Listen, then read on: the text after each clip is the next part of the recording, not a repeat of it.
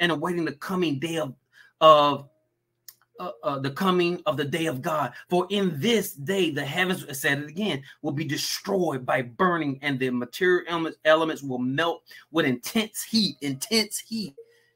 Have you ever been by fire and you can barely get by fire? Can you imagine the heat of God? I can't even comprehend. Verse 13 says, but in accordance with his promise, we expectantly await the new heavens and the new earth in which righteousness dwells. 14. So beloved, dearly loved of God, since you are looking forward to these things, be diligent and make every effort to be found by him, Jesus, at his return, spotless and blameless in peace, that is inwardly calm with a sense of spiritual well-being and confidence, having lived a life of obedience to him.